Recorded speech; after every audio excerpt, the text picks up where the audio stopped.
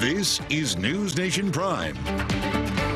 Thanks for joining us tonight. I'm Rudabe Shabazi. Precious cargo. The first shipment of baby formula from Europe is here in the U.S. 78,000 pounds of specialty formula arrived in Indiana this morning. It came on a military plane.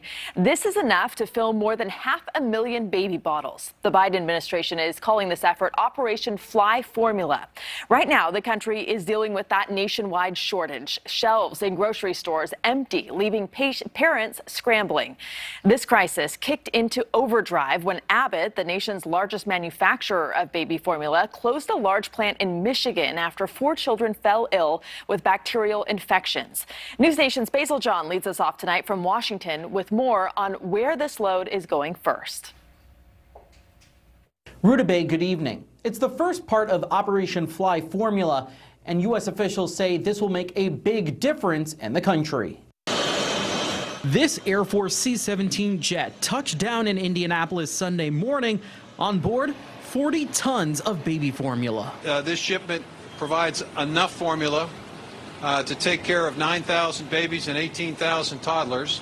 Produced in Switzerland, trucked to Germany, and flown to the U.S., it is the first shipment in the Biden administration's Operation Fly Formula. Agriculture Secretary Tom Vilsack met the flight. He says the normal commercial process would take 2 weeks to get the shipment to the U.S. As a result of the United States military's involvement, we're going to get this here in a matter of days.